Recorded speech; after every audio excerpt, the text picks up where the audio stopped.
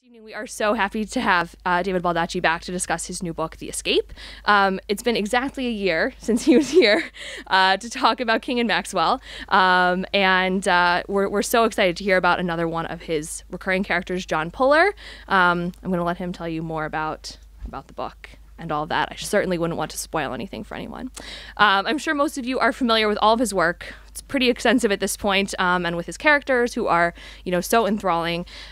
His books are published now in over 45 languages and in more than 80 countries, and he's really showing no signs of slowing down.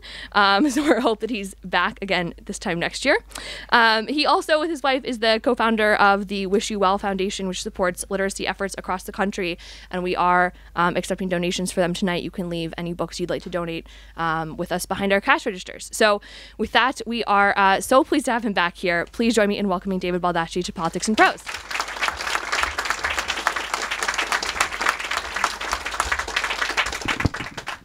First of all, I never get dressed up for a book signing. I usually come in jeans. I have another event later tonight that my wife said I had to go to. And I've been married for almost 25 years, so I always listen to my wife. If she tells me I have to be somewhere, I'm going. Is this microphone working? Okay, all right, good. Well, thank you very much for coming tonight. I know it's a really busy time of year. I tell people I don't think I would come and stand in line for me to sign my own book. I don't think I would. I just wouldn't do it. And so I'm just thrilled and I'm stunned sometimes when people show up for book signings. It makes me feel terrific. How many people were here last year? Okay, I get to tell some of the old stories. Great. The Escape is the third in the John Puller series, and John Puller is an Army investigator, and his brother Robert Puller was in the Air Force, a major, and he was convicted of national security crimes. So now he is serving a life sentence in Leavenworth at the disciplinary barracks prison there, which is a high maximum security prison for military prisoners. And he does the sort of inexplicable, as the title gives away. He escapes from this prison you're not supposed to be able to escape from. And he has a lot of national security secrets, obviously, in his mind. So they need to capture him very quickly. So what they do is they bring his brother John Puller in, who knows his brother better than anyone on earth. And it's sort of a tale of brother hunting down brother. Now, I set this story up in the very first Puller book, Zero Day, where you learned that Robert Puller was in prison. And I guess you're probably thinking, my God, he doesn't seem like a bad guy. Is he really guilty? Did he really do this stuff? And that was a foreshadowing for this. And this novel was sort of the payoff for that. You'll get to see the truth behind Robert Puller and all the other things go along with that. So I had a lot of fun writing it. When I started thinking about doing military character and in the military arena, my dad had been in the Navy, but I'd never served, so I really wanted to immerse myself. I have great respect for those who serve, and I wanted to do it right. It's not something you can really Wikipedia or Google, although I think some writers tend to try to do that. So the first thing I did was I jumped on a plane and went down to Fort Benning in Georgia with a lieutenant colonel of mine who's retired. He was an Army Ranger. And I spent 3 days down there with the Rangers, getting my butt kicked from one end of the base to the other. We went first to the parachute jumping grounds. And I've learned, boy, I tell you, the Army is really sticklers for sort of, scheduling. So I was there for 3 days, and I got there, and they gave me my itinerary. It was 147 pages long. Every 5 minutes of my life while I was there was documented and chronicled, and where I was going, who was going to take me there, how long I was going to be there, what I was going to do while I was there, who was going to take me to the next event, so on and so on and so on. The only thing they left out or forgot about was actually feeding me. So the whole 3 days I was down there, it was just up to me to find out and figure out how I was going to feed myself, so that's okay. So the parachute jumping grounds, they have two towers at Fort Benning. One is 212 feet high, and you jump off of that with an actual parachute, and the theory is you land safely. And they wouldn't let me jump off of that tower, Thank God. Anyway, but the other tower is only 4 stories high and has a little shack at the top. It's got a little cutout door, like a plane fuselage door. And you're attached to a zip line on that one. And that one they would let me jump off. So I'm down below, and I got like 50 paratroopers who jump out of a plane for a living, and they are putting my crash helmet on and giving me advice and putting the harnesses and straps and everything.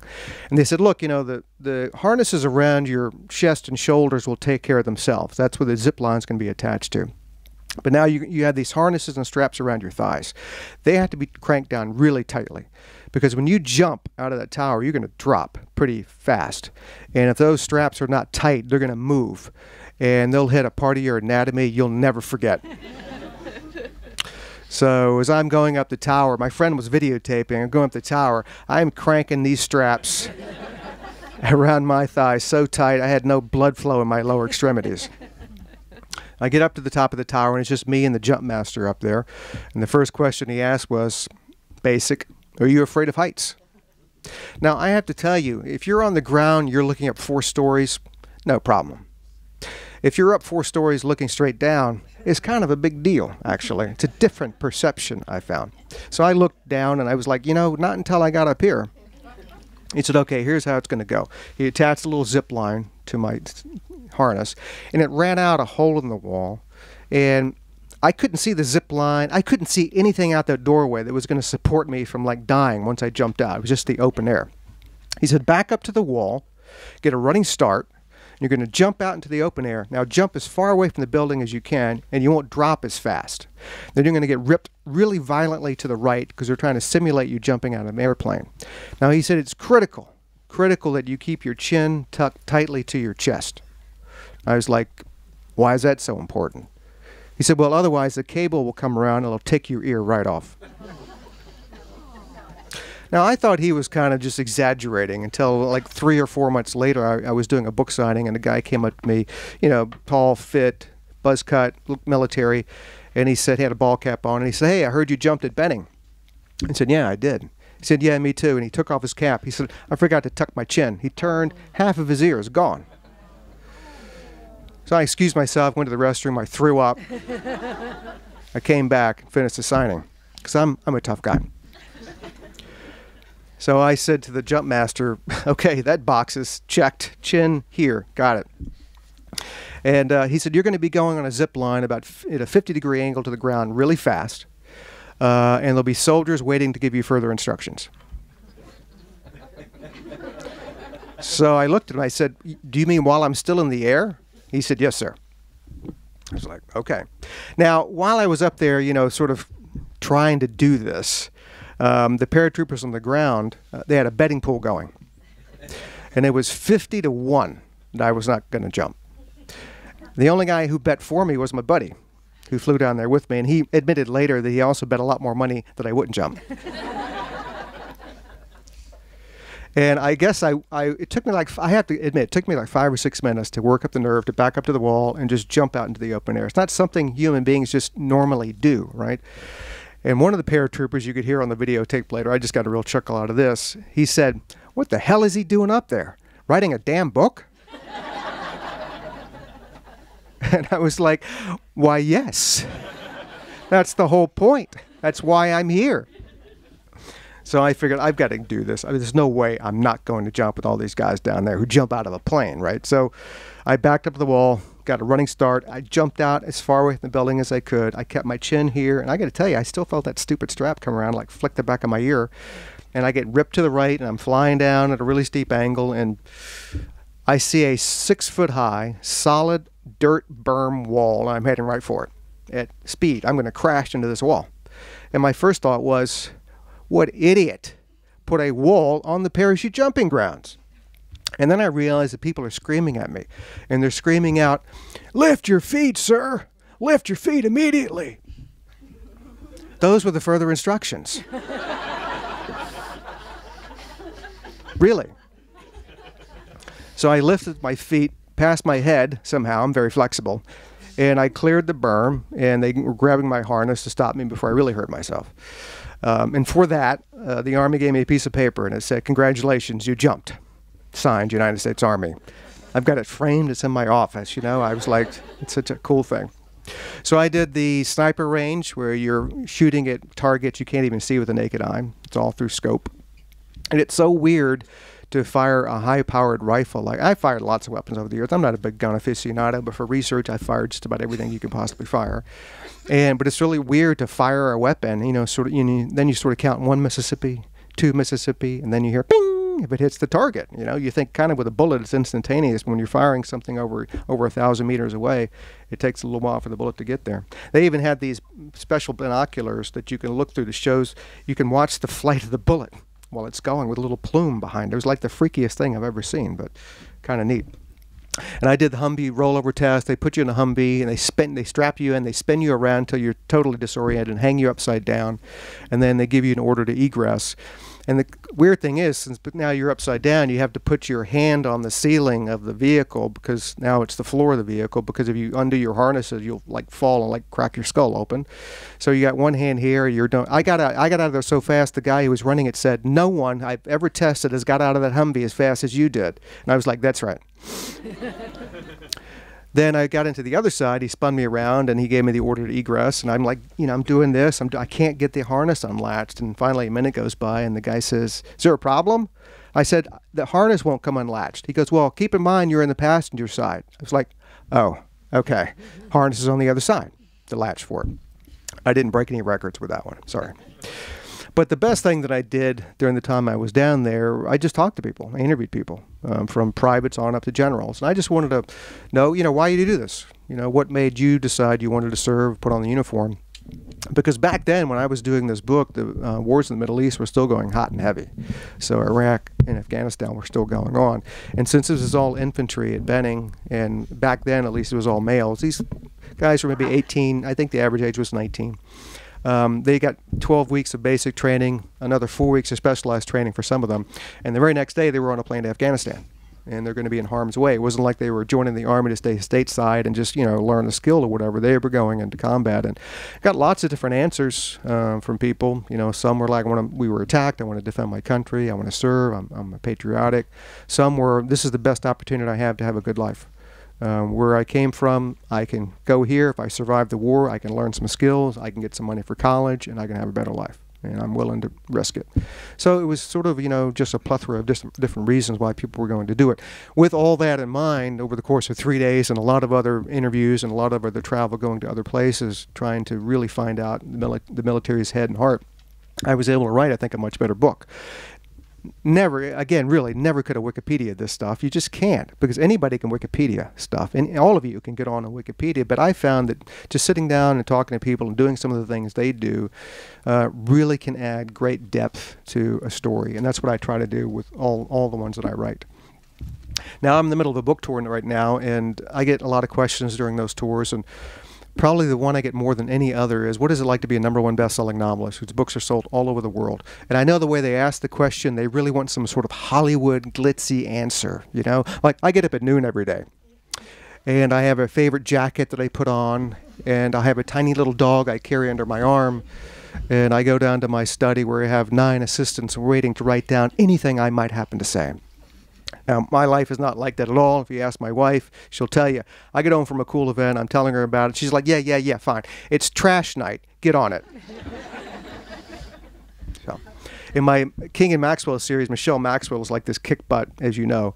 My wife's name is Michelle as well. So if you want to know what the role model for Michelle Maxwell, you just have to look right next to me. There she is. So, in the answer to that question, I tell people about a story about my kids when they were little. My kids are both grown now. They're both in college.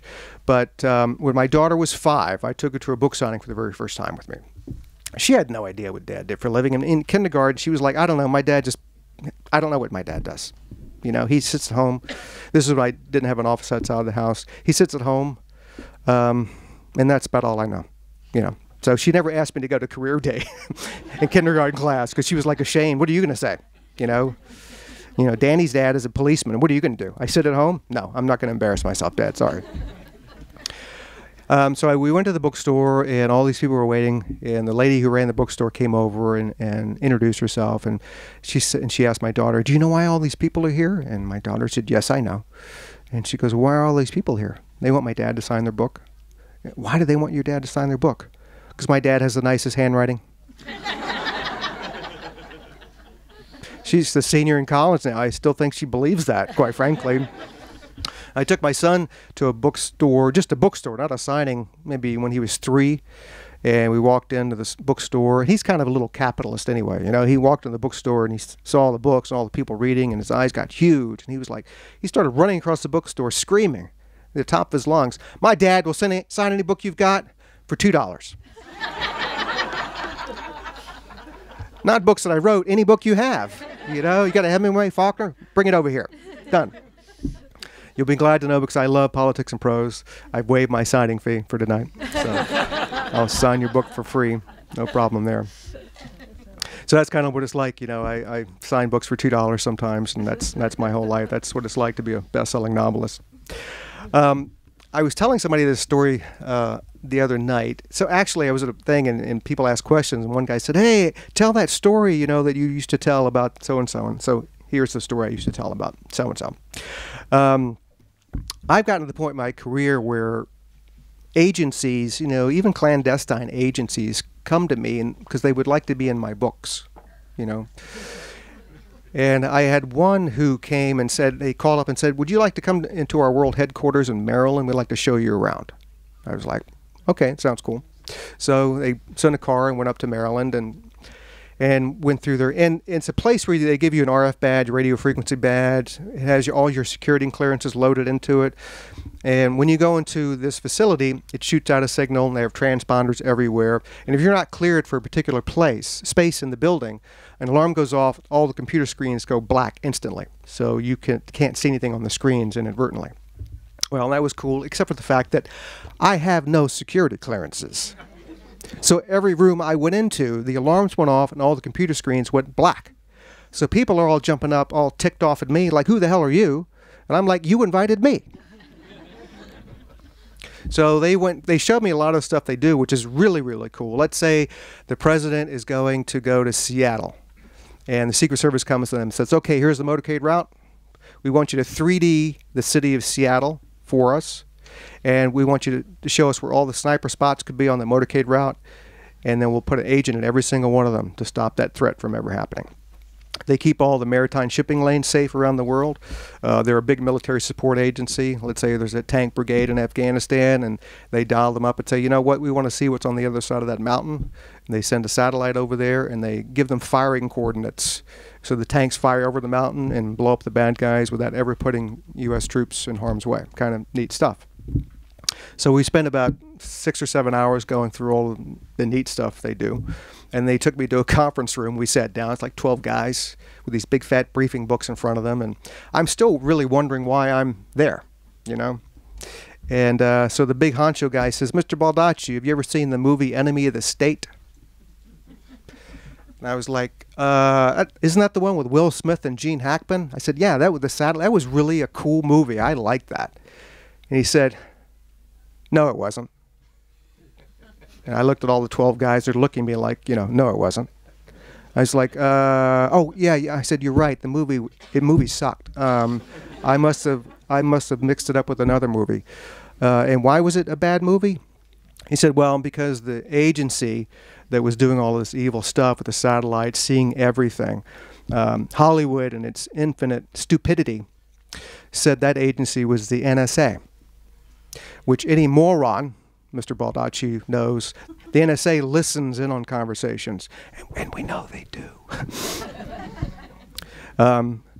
They aren't the eyes of American intelligence. They're the ears of American intelligence. We're the eyes of American intelligence. We see everything. Who cares what you can hear about? That's not such a big deal. We see everything. We were the evil agency in that movie, and we got absolutely no credit for it.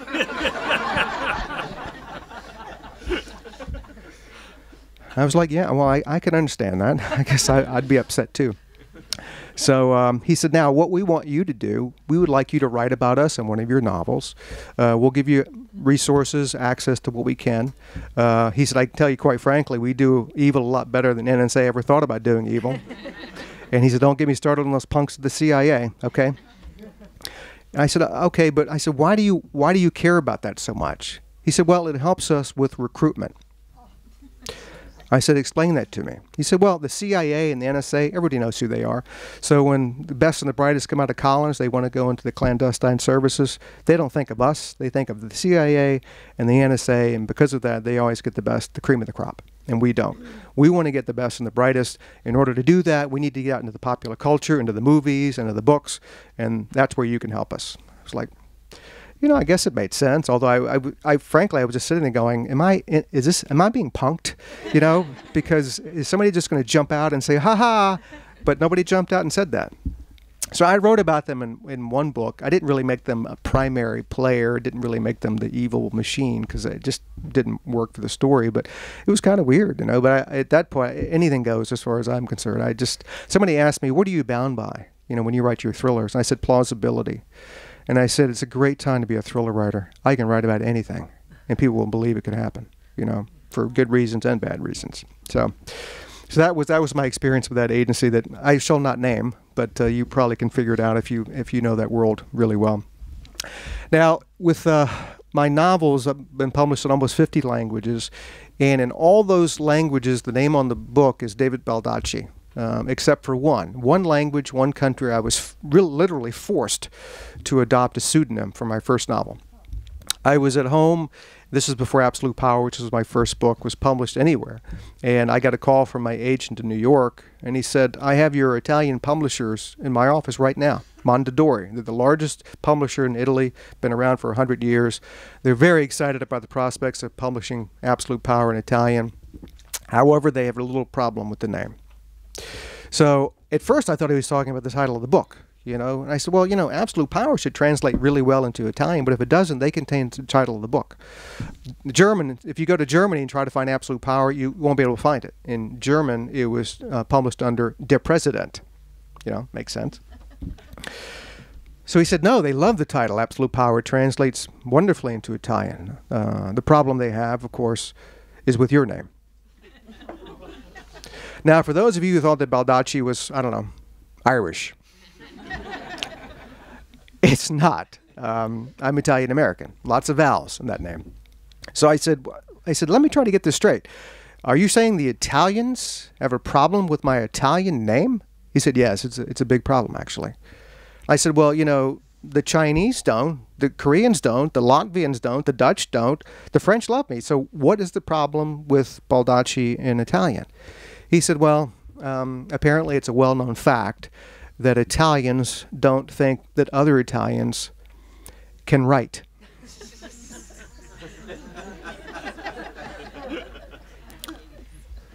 So I said, you know, Dante, Machiavelli, and Puzo had pretty good careers, didn't they?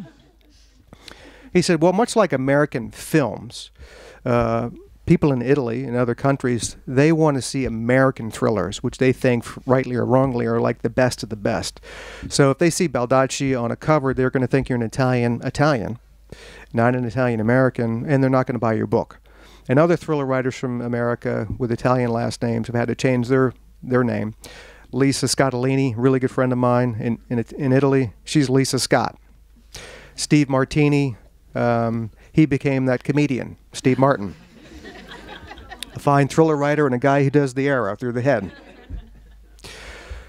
I said, well, I was just stunned. I just could not believe this. And I said, well, what sort of a name do they want? He said, well, they want an American name, of course. I said, well, we're a country of immigrants. You know, we're all from somewhere else. And he said, you know, I can see you're getting a little upset about this. So he said, why don't you take a few days and think about it and just give me a call back? And I said, no, you got Mondadori in your office right now? He said, yeah. And I said, okay, you know what? You give me 5 seconds. I'll come up with the greatest American name you've ever heard. He said, okay. So I put the phone down and I was like, oh my God, what do I do now? You know, luckily I happened to glance out the window in our driveway and I saw the big blue emblem and I picked the phone up and I said, they can call me David Ford.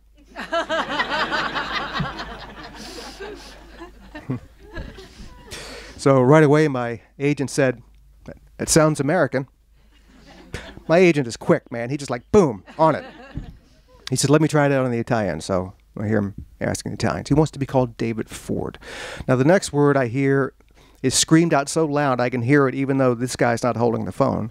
And the word he screams out is, genius! You know, Italians are like very passionate people.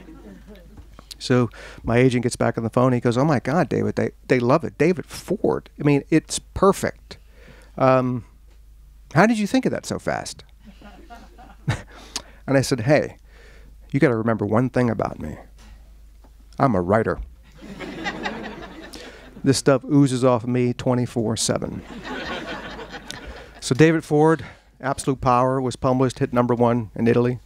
Mr. Ford is a wonderful man, you know, and a good writer, almost as good as me. But it's interesting because the guy who screamed out genius, the chairman of Mondadori, his name, I know you'll think I'm making this up, I'm not. His name was, or is, Gianni Ferrari. Really, I mean, really. So we would go, I'd go over to the tour, and he would come with me, and we were always introduced as Ford and Ferrari.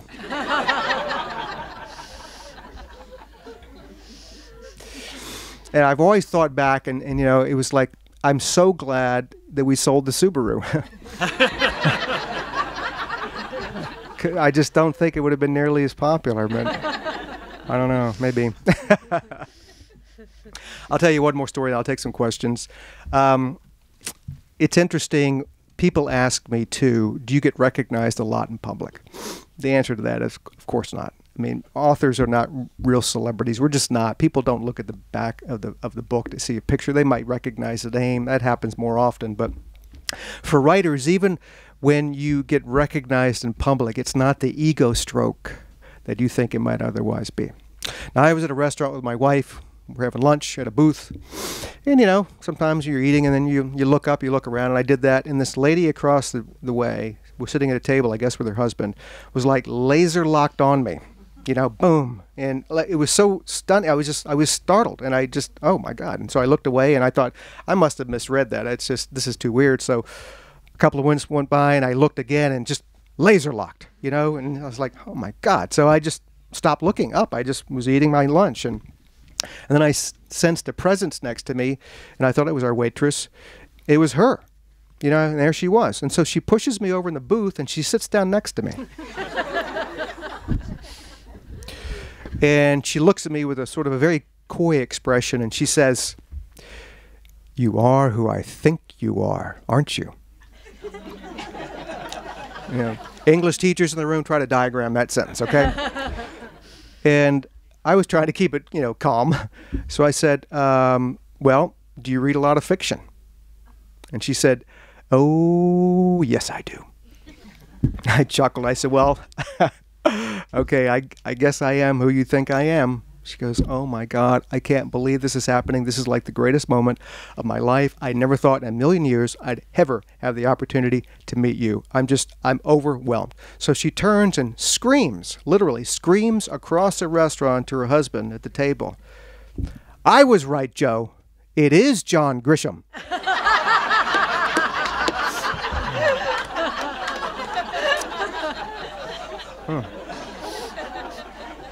Yeah. Yeah, that was funny. Now, John and I are really good friends. We've done a lot of events together. He's a stand-up guy. Anytime I've asked him to do something for charity, he always does, and I love him, really. And he's as nice as you would hope a guy like him would be. That moment in my life, not really feeling the love for him at all. And my poor wife, you know, to put it delicately, she blew iced tea out of her nose.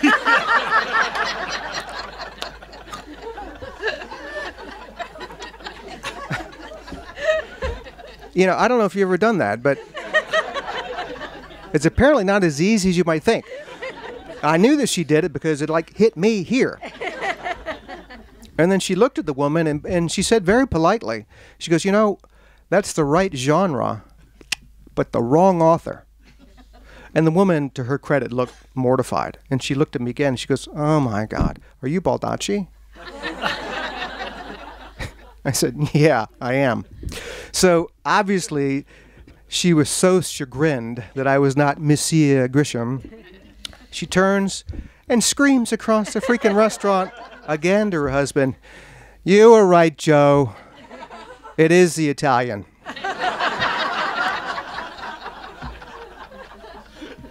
My head was so big that day, you know, the ego thing was just like, so that's why I say, it's not bad to not be recognized in public, at least in that way. So, anybody have any questions about any? Yes? question is simple. You've been writing for a long time. You were a lawyer for a while. Can you talk with us about your reading habits? Have they changed over the years? And do you do any reading in philosophy? Okay. I'm a writer today, I think, because I was a reader as a kid. And I've been reading, you know, everything I get my hands on for as long as I can remember. And for me, look, in this book, all I have are little printed symbols on a page that we call words. That's all I have to enthrall you and to engage you in any remarkable way. I don't have moving pictures. I don't have sound. And I thought when I would be totally enthralled and engrossed in a book, what a gift that was for someone to be able to engage me just with little printed symbols on a page, put them together in just the right order.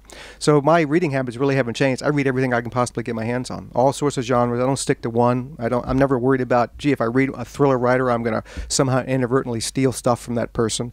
I read everything from nonfiction to fiction and all types of genres and subgenres because I love storytelling in all forms, facets, and all methods that people use. So my reading habits really haven't changed much over the years. I just absorb everything. And I have multiple books going. I read 3 or 4 or 5 books at the same time. Just jump around because I just want to know what's in all of them. Philosophy. Well, I was a political science major. I actually minored in philosophy and history in college. And if you look at a lot of my underlying themes in my books, one key one is failure and redemption.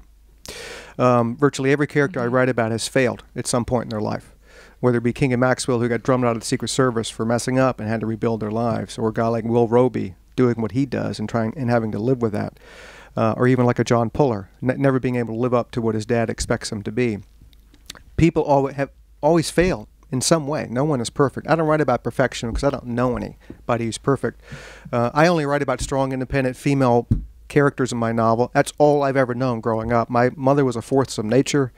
I'm married to another force of nature. My sister is a journalist and writer and very strong, independent woman. So I don't write about damsels in distress. I don't know any. I know a lot of my guy friends who need a lot of help in a lot of ways. You know, I don't write about them either. You know, kind of feel a little sorry for them. No, but so I do, and even though I write thrillers, it doesn't mean that I don't really want to have some sort of serious undertones and currents in what I'm trying to deal with. When I first started the Camel Club series, I wrote the Camel Club series, and this was really in 2003-04 when things were really hairy around the world in the Middle East and the wars. And I wrote a story that had a number of Muslim characters that was written in a way that everybody in that book was flawed, but everybody in that book was human as well. And the motivations that drove lots of people to do lots of different things could have applied to anybody. And I can't tell you the hate mail and death threats that I got from around the world after that book came out. It was astonishing to me. Some that, you know, I forwarded on to my friends at the FBI because they seemed kind of serious. But books are supposed to, you know, draw emotions from people. That's the power of the word. This whole country was founded on words, if you think about it, ones that are very famous indeed. Most of the founding fathers were some of the most literate people. Today, they would be considered highly literate. They probably read more than most of the people in this country do. And they understood what they read, and they thought about what they read, too. So in my books, I didn't start out writing mysteries and thrillers. I spent 15 years of my life writing short stories. And starved, basically, because even when I sold a short story, they didn't pay you, you know, because that would have been, oh, we're not going to pay you. You're an artist, right? So they would give you like 5 free copies of the magazine so you could see your byline 5 times, which is very nice but after the second time, it got a little old, you know, and you really wanted to eat, and that glossy paper doesn't digest well. So reading for me is the greatest skill I will ever have because it allows me to do everything else. And that's why we founded the Wish You Well Foundation. You know, we have 211 million adults in this country. 100 million of them read at the 2 lowest levels of literacy. 50 million of them are totally illiterate. Another 50 million can't even read a grocery list. We turn out 1 million high school dropouts a year. Socioeconomically, they're doomed. How can they compete against a guy from South Korea who has 5 PhDs? So we are fast becoming an illiterate nation, and we are the most wealthiest, most educated nation on earth in certain narrowing, discrete pockets. Trust me. The world here in Washington, D.C., we are a total anomaly. This is not what the rest of the United States looks like. I've been all over this country. I've been to virtually every state in this country. We are the most wealthiest, educated nation on earth in certain narrowing, discrete pockets. And it's a tough sell in a place like this where I'm sure all of you here have advanced degrees in something. But that's not really America anymore, unfortunately. So at the Wish You Well Foundation, we spent the last 15 years pumping millions of dollars into programs around the country, trying to drive family literacy, adult literacy, trying to turn people's lives around. It is very, very tough. There's almost no government money for this, either at the federal or state level. And when you ask experts in the field why that is, they will tell you quite explicitly, well, why would the government tacitly acknowledge that the K through 12 program in this country is a failure? Because if they give money to those types of programs, that's what they're saying, and they're never going to do that. So that's why most of the money in this field comes from private foundations like the Wish You Well Foundation. That was a heck of a long answer to a very short question. I apologize for the length of it. Anybody else? Yes. You said earlier on that in this book we will find out something about the protagonist that you set up 2 books back when you introduced John Fuller. Is that how you write, with the long view and planning out several books in advance? I wish I could say that I did. In this book, I knew that Robert Puller's story would eventually come out. And in the first John Puller book, Zero Day, the very first scene where you meet John Puller, you also meet Robert Puller. He's going to prison to visit his brother. So I knew at some point, whether it be the second, third, fourth book, I was going to have to tackle and resolve that issue. I didn't know it was going to be the third book until I started to write the third book. I'm very much a seat of my pants writer. I don't outline the whole book. I never know the ending of the book before I sit down to write it. I'm finishing up another novel. It'll be out in April now, and I am probably 10 pages away from the ending, and probably figured out the ending how I wanted it to end maybe a day ago, because there were just so many ways I could have done it. I need to get comfortable with the characters and the story and all that really before I can't say on day one to outline and say, okay, this is how I'm going to end a book, where I haven't even started writing the book yet. And I've always thought that if I wrote from an outline, it would read like I wrote from an outline to all of you. I would be like typing until I got to the neatly tied together sort of end that I envisioned in my outline. Writing is much more free form and radical than that. And you have to just sit down and create. And you have to be flexible. And you have to let your characters lead you in certain directions. I remember with the Camel Club, Oliver Stone is a very unique character. Sometimes I'd be writing a scene, he would whisper in my ear. He goes, I've got a gun pointed at your head. And I wouldn't write the scene that way. That's just not me. You might want to think about that again. Little voices in the head. No, I'm sane, I think, anyway. But you need to have that flexibility. You create these people, and you need to let them run and see what they can do. You've given them life. Okay, well, they also have a brain. So I'm much more into flexibility than just sort of these strict outlines. And but I feel if I'm writing and I surprise myself any given day, I'm going to stun all of you, because I know the story intimately. You don't. Anybody else? Yes, ma'am. I was just wondering whether you have any plans to continue with another round of the Camel Club series. The Camel Club is not over. They still have juice left, and at least one more book.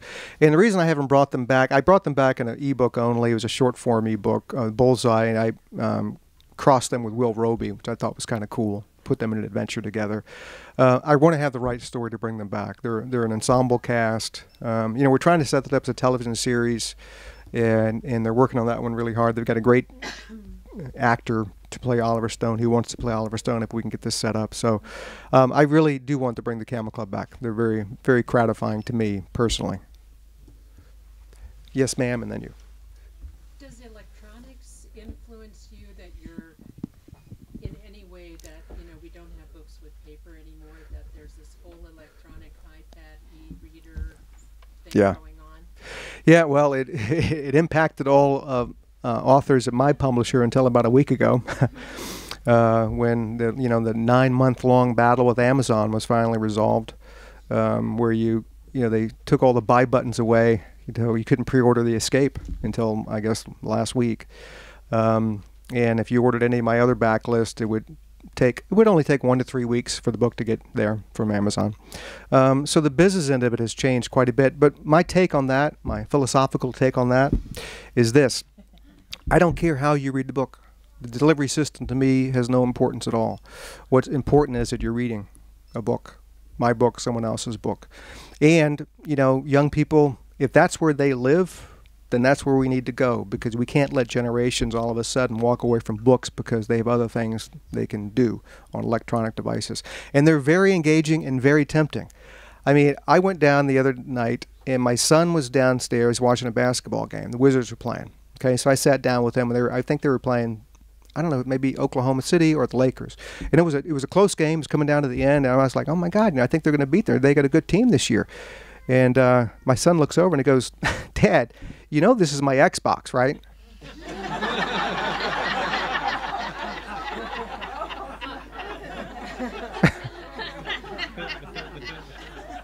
And I called myself, oh, I said, yeah, of course I did. I was kidding you. Amazing. I mean, I thought it was a real basketball game. And you know, books have to compete with that with young people, but that's okay, because, you know, they will come around too. There's nothing better. Take away. I don't care what movies or music or Xbox. There is nothing more, you know, humanly gratifying than curling up in a chair somewhere, either with an iPad or a Nook or Kindle or a real book, and losing yourself in someone else's imagination and a world and a story they created. There's nothing that comes close to that. And I think young people get that. I really do. But it's our job, my job as a writer, your job, if you have kids, to let them know that you can't miss out on this. Because people who read books, and I say this from lots of experience, are just a lot more interesting than people who don't read books. They are a lot more curious about life. They are a lot more open and tolerant along a variety of different factors. It just makes you a better person overall.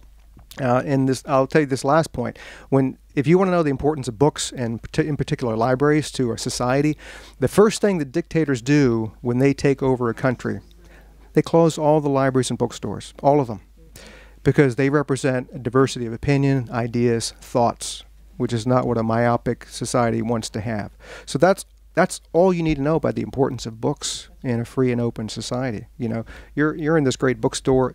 Every one of these shelves is filled with someone's ideas about a myriad of subjects. I mean, what could be better than that? My God. Yes, ma'am. You said your books are translated into lots of languages. Are they ever, like, besides the board thing, are they ever changed in any ways, like to be sensitive to yourself? I'm sure, you know, the question was in the translations that the stories get changed to, you know, make sure that they don't in some way malign a country or use a scene or language that a country's culture might not find acceptable. Probably so. I mean, I can't read them, but it's a fair question. Sometimes I do get a little feedback when I go and travel overseas to other countries. Reporters will come in. And 9 times out of 10, the reporters have read the book in both languages, English and in their native language. And oftentimes they'll tell me, yeah, you know, that translator was not right for this subject, didn't really get into it, didn't do a good job, didn't understand the material, or, you know, really hit it out of the park. I had one, sometimes years ago, it doesn't happen anymore, but I would get faxes. Remember faxes? You know, faxes? Faxes would come in. I got one from the Japanese translator for, I don't even know what book it was. So her question was, she goes, I have read the manuscript 6 times, and I can't figure out where a fish works into the plot. And the line that she had there, which was causing her confusion, was I'd used a colloquial term, coming down the pike. She had looked up pike, and a pike was a fish. So I'm very glad she faxed me, because it would have a very different story in Japanese. And in Absolute Power, I think it was Norwegian, I referenced the Zapruder film that filmed the Kennedy assassination in Dallas. I referenced the Zapruder film, and she wrote very, you know, commonsensically and said, "What is a Zapruder?" You know, and I wrote back, "Well, that was his name. You know, that was the man's name who was holding the camera that videotaped the 25 seconds or whatever of the assassination." But she really wouldn't have any context for that. But as an American writer, I just assumed, you know, that people would know what that is. Yes, ma'am. How much time do you spend revising and rewriting? revising and rewriting is where a draft becomes a novel. And I do most of my composition on computer now. So I edit as I go over and over and over. So the time the manuscript is actually done, I probably edited it 20 times. And then I do something else. I print the whole thing out, and I take it and I put it at my editing desk, and I pick up my pens. I have my multicolored pens, and I just see the blood all over the pages. I mean, I know it sounds weird. I think better in cursive, you know? Because here, I'm a good typist. I can type very fast, but there's always a buffer between this, and what's there. Here, the cursive, the joined-up writing for me means joined-up thought. And I even as a lawyer, I always edited all my briefs in cursive. And I think it's awful. They don't really teach cursive anymore in schools. You know, you don't get the same thing with block print, you know. But for me, I edit that way. Yes? I was a trial lawyer. Could you tell? In D.C. Holland and Knight was my last firm. Although I was, for most of my career, I was at a small boutique firm, litigated cases around the country, had a blast doing it. You know, some of the best fiction I ever wrote was when I was a lawyer, by the way. And it seemed like the more stuff I made up, the more often I won, which was really good. They were sorry to see me go. My very first case was in federal court in Alexandria. And it used to be way back then on South Washington Street. Now it's the bankruptcy court, I think. They've got a brand new courthouse. But so here I am as a brand new lawyer, my first case, and I'm walking up the steps, and over it, the name of the courthouse is the Albert V. Bryan Jr. Courthouse, okay? Famous federal district judge. So I walk in, I go down, you know, the huge hallways. It's a beautiful old building. And I enter the Albert V. Bryan Jr. courtroom. And on the wall is a painting of Albert V. Bryan Jr., the famous jurist. And up on the huge bench is this old man, and he is Albert V. Bryan III, Jr.'s son, right? And I remember the first time I went into that courtroom, he was on the bench. He looked like he was like 120 years old, you know. And he was leaned to the side. His eyes were half closed. And I thought he was either sleeping or maybe had some type of medical condition. I don't know. But what he was actually doing, and I had been forewarned by lawyers who appeared before him, he had a legal pad in his chair, and he was writing down every word you said. And woe be to you if you misspoke, because all of a sudden the eyes would pop open and he would like rip you a new one. And it was the greatest experience for a new lawyer, because when you walked in there, and I do this with my books too, or when I'm interviewing people for the books, you had to be prepared for anything in that courtroom. And I look back at Judge Bryan, and that was, you know, he made me a far better lawyer because of it. It was just a great experience for me, because you never wanted to see that wrath come down from that bench with his father's picture on the wall. You know, it was just very intimidating. Yes, ma'am, right there. Hey, David. Hi. What's your thought on the value of doing a book tour? And I ask because very few novelists get sent on a book tour these days, because it's cheaper to sit and tweet from your living room sofa. You don't have to put on a coat and tie. I know. What's being lost with authors not traveling the country and doing what you're doing today? A lot. I think a lot. Everybody hear the question, book tour, the importance and value of book tours. When I first started out in '96, my publisher sent me everywhere. And even more than that, if anybody called me up and said, would you come? I said, yes. You know, so I get a call from a lady, oh, we're in Nebraska. I've got 3 members of my book club. I said, I'll be there.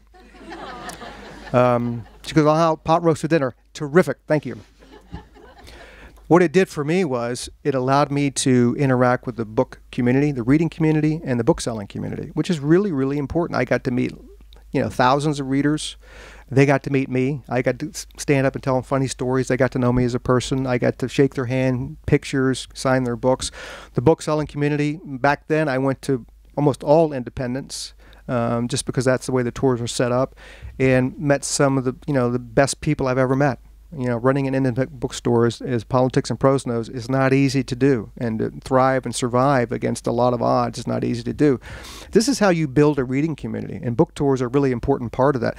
You can't do the same thing. It's almost like if I want to research my books, well, I'll just go Wikipedia. It might work to a certain extent, but it's also very superficial. I would think that if somebody who knew me just on Twitter, or else knew me in person, and they were deciding whether to buy my book or someone else's, the person who knew me on Twitter only might decide to go buy somebody else. He has no connection to me at all. He doesn't know me. So I lament the fact that, you know, publishers don't send out novelists, particularly new ones, as much as they used to. I know it's expensive, but I think it's money well worth it. We're not just trying to sell books. I mean, publishers have to make money. I get that. I like to make money. I get that too. But I got into writing because I love this atmosphere. I love reading. I know how much reading has meant to me, how much books have meant to my life. So in going out, I almost feel like I'm a sort of an ambassador for the good word of how books and reading are so important. And I'm trying to tell people I don't have to be here on a Saturday night. You know, I've sold all the books I ever have to sell. But I'm here because I want to talk to people about issues that I think are important. So I think it's far better to go out on book tours than it is just to sit and tweet. And not only do all of you hopefully get something out of it, I get a lot of it too. I meet a lot of great people. I get to tell stories. People get to laugh at my stories sometimes. But it's just getting out and being, dare I say it, human. You know? Yes. You describe yourself as an eclectic reader, but do you have a genre that you like or a writer that you favor? I am sort of an eclectic reader. I picked up a book today my wife had. I'm always snatching her books. She buys a lot of books. So it was about this guy who was the Cold War's best spy. He was a Brit, and he had been working for Moscow for 30 years. And the CIA chief here, Angleton, who was involved in a lot of stuff, unwittingly fed this guy all of our secrets for 30 years. And pretty much every mission that the Brits and the Americans did while this guy was operating, the Russians blew apart because this guy was a spy and nobody knew it. So I just picked it up and I read, before I came here tonight, I read the first 100 pages of the book. I found it fascinating. Sometimes it's just looking at a book and thinking, I'd like to know more about that. As a kid, I loved to read about biographies about famous people, but it only chronicled their childhood. And it was a very popular series when I was a kid. And what that made me know is, like at the end of the book, it would be like, oh, and then they got big, you know. But you saw how they grew up. And for me, growing up in Richmond, who never went anywhere, I got to see the world and the lives of people who were very successful, but see how they grew up, and I could compare it to sort of my childhood as well. So those books fascinate me. I read lots of fiction. John Irving was probably my favorite writer when I was in college and law school. We're both wrestlers. And so if you're a wrestler, you know the fact that it's a very intense sport, but it's the only intense sport I know where while you're doing the sport, you have to starve yourself, basically. You know, I've had enough clear Jell-O to last 5 lifetimes. So I read everything John Irving's ever written. I met him one time in New York at Tavern on the Green when it was still open, and he was there to accept. He won the Oscar for Cider House Rules, the screenwriting. He won the East Coast equivalent of that that night. And so he got up and he gave a beautiful speech and accepted the award. And I'm over there in the corner. My wife was with me, and I said, "Oh my God, you know, that's John Irving." She goes, "Yeah, I know it is. Why don't you go over and say hello?" And he goes, "I can't do that. It's John Irving." She goes, "I know, but you love his books. You're a fan. Go over and tell him you're a fan." I said, "I'm just too embarrassed. I can't do that." And she's like, "Oh my God, you call yourself a thriller writer?" So she like grabs me by the arm. She pulls me over. She was like, "John, my name's Michelle. My husband, David Baldacci, another writer, huge fan of yours, loves you. You guys take it from there." And she walks off. So we really hit it off. You know, he had actually read some of my books. I was stunned, but it was just a thrill for me to meet a guy like John Irving, and I just think he's a brilliant writer. He reminds me very much. He writes these epic yarns over multi-generations, and he does it with a lot of humor. He almost reminds me a little bit of Mark Twain in that regard. If you think it's hard to write sort of very serious themes and do it and be funny at the same time, like a GARP, you're right. It is incredibly hard, and most writers can't pull it off, but he can. I'll take one more question, and then we'll get your book signed. Yes, ma'am. Can you tell a little bit more about your literacy program, how you got started, and how can one get involved with it? Great question. The Wish You Well Foundation, we formed it 15 years ago, and what we do, we basically say to programs around the country, send us applications, and we will try to help fund you. So in the course of a given year, we will probably get 5,000 applications from organizations around the country. We have a board of directors. We have a full-time director who runs the foundation for us. And all those applications are read and vetted, and then the board of directors meets on them. We meet like 4 times a year, and we will approve as many of those applications as we can that are in keeping with our mission. And we also try to improve these organizations too with their financials. You know, if we see that one organization is a little bit light on a donor base, then we'll say, you know what, we'll give you this grant, but on the condition you have to go out and match it with a brand new donor you don't currently have, which makes them get up and develop their donor base a little bit more. We have a program also called Feeding Body and Mind, and that's the book collection effort. About 5 years ago, we kept getting donation requests or grant requests from organizations saying, yeah, we need money for tutors and content. We also need money for food. And we were like, why do you need money for food? He said, well, most of our patrons coming in, they're going to miss a meal. They have limited money to buy food, so we would like to feed them while they're here learning, and also with their kids. Their kids come with them. Okay, we get that. So we called up Feeding America in Chicago, and they run all the nation's food banks, like 245 of them, including the one here. And we said, look, I'm going to go out on my book tours, and I'm going to send these big white boxes ahead of time, and my fans will fill these boxes up with new and gently used books. And once they're full, we'll pay to have those boxes shipped to your food banks, wherever their books are collected. Will you do that? Will you partner with us? And they said, absolutely. So what we've done is we've become the book collection machine, and then the food banks have thousands of facilities around the country where the pipeline where they do soup kitchens and churches and other places where the food goes out. So all we do is graft or piggyback on top of the food. Because 9 times out of 10, higher than that actually, people going in seeking food assistance have low job skills because they have low literacy skills.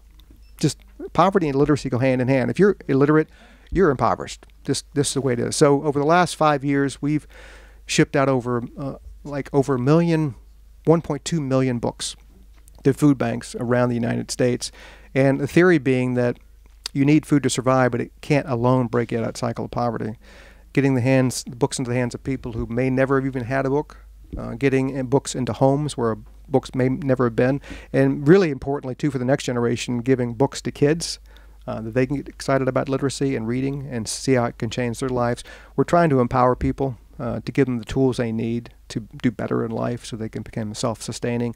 Look, if you literally, if you can't read, you can't do anything. And if we solve the problem of illiteracy in this country, it is completely connected to every other social and economic ill that we have as a nation. If we solve that, then we solve a lot of the things we're confronting. Thank you very much for coming tonight. Have a great holiday.